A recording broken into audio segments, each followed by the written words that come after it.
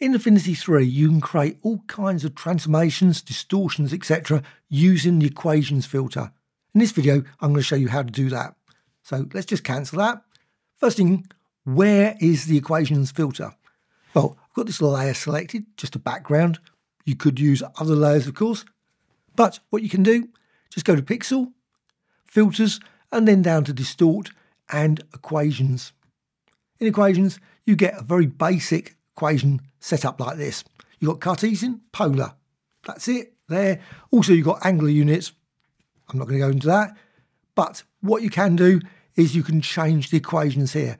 And I'm going to go with Cartesian for a bit. So the first thing to do is just enter a value. And I'm going to go with x times 10. Something like that. And you can see what happens. It squeezes it. So it's a great way of squeezing your layer. The current layer selected, it will squeeze it x times 10 and y. Don't have to change y, you can keep it as y if you want. There's also option down here, extend mode. So extend mode doesn't look very much, but if you change this, go to full, you get the white background there, just white. Now this is just white filling the whole area. With this one, the 0, you're actually seeing through to the background, so you've got the transparency. Also repeat, and then all that does is it stretches it from the pixels at that point, so you can just see it just drags off. So you've got that, obviously that sunflower there, it just drags it across. Personally, I very rarely use that one.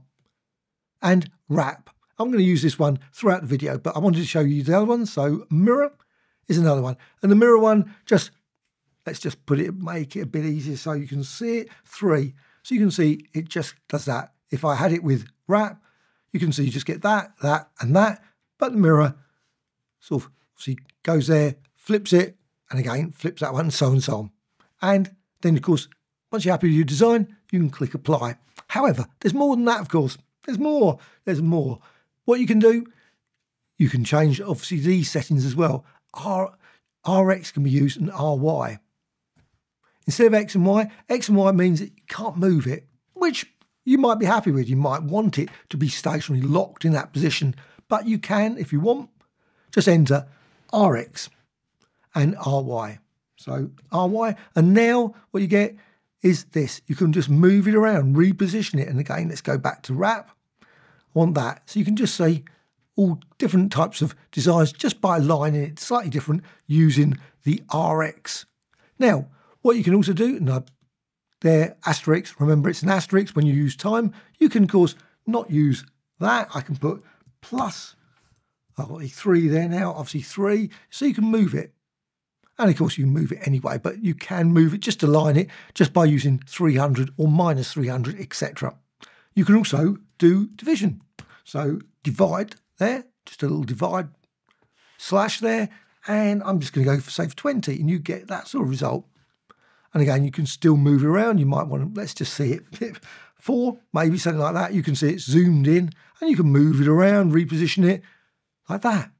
And of course, I can do the same for RY. Let's just go for that divided by 4, and you get that result. And you can see, again, just move it around, maybe position it like that.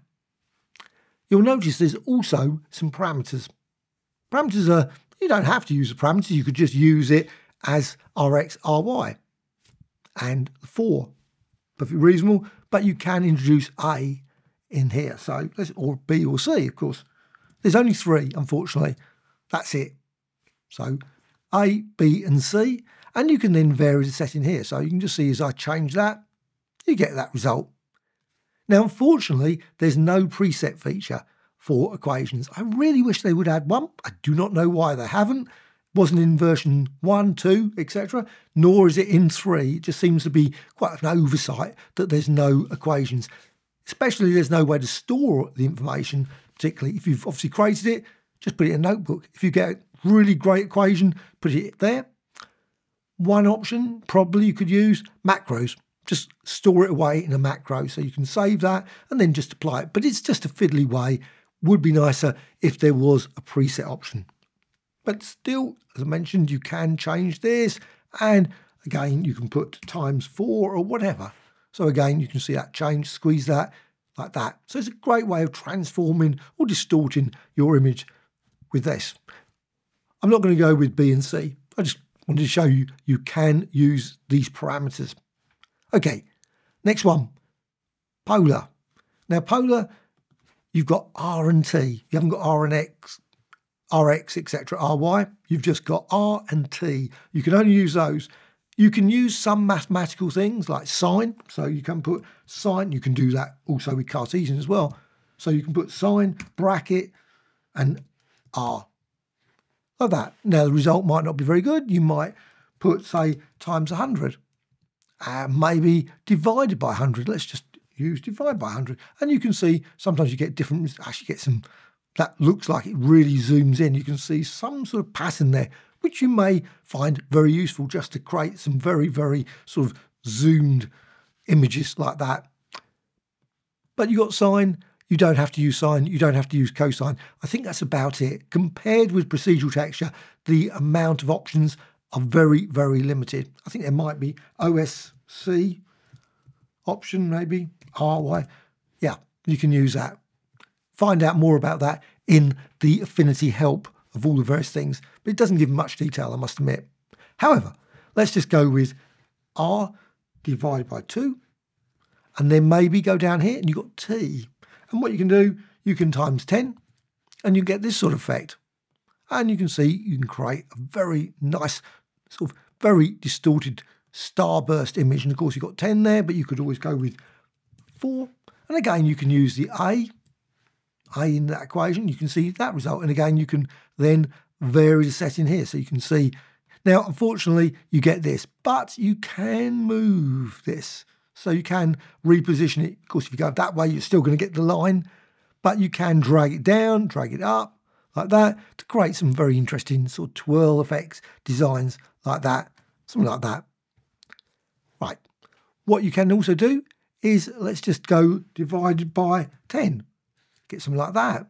Or maybe T minus R divided by 10 to get something like that. There's a whole range of different options here. And again, you can change this, maybe 4 times R, get something like that. It gives you a sort of swirl effect there. I think that's so 10 times R and so on. You can also put, of course, 10 times T here. You don't need to keep the R equals R in the equation. You can always bring in these other ones, put the T in the R field. And again, you might have to, instead, if you want, T divided by 10. And then the result is actually, again, one of those sort of zoom effects you can see. Now, you can also use square roots in some of these. So square root times R, sorry, bracket R. Whoops, don't want those. That's not going to be used. You can't use those emojis in the thing. You can see there, you've got square root. So you can see this can be used with that and put T there, and you get half effect. And again, you can drag this up to create a nice record or disc effect like that. And of course, you can still continue to modify these. And let's just go for 3 times T, get something like that. And again, you can see then you get some very extreme zoom effects there. Now, I'm just going to click apply, because the next thing you can do is you can apply it again. Now, the result of this may be a really extreme zoom. So let's just quickly go. You can always go to pixel, filters, and then you've got here fade equations. So you've got the equation, you've applied, you obviously got the original image already. So fade equations, and then you can see now, actually what it does create sort of like light streaks on top of your image. If you use obviously normal here. So here I've got normal, and you can see I can change this. I can just put very subtle sort of lines going there. Now I can't modify the actual effect. That's stuck there now, unless you undo, of course. But you can then go through here, blend modes, and you can see then you can get some very abstract designs, maybe go with lighten to create some interesting streaks like that across the image. And of course, the previous result, you can vary in thousands of different ways depending on the R and the T, RX and RY. Obviously the results, how the fade will work, will be subtly different. So you can obviously go with something like that, maybe something like that, or maybe that, average, etc.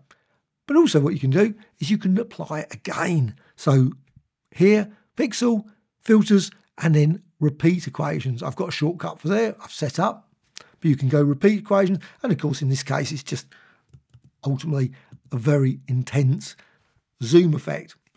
Let's just go back, pixel, filters, and again, distort and equations. But as mentioned, you can also use it on layers. So let's just go and use it on a layer. So let's just create a layer.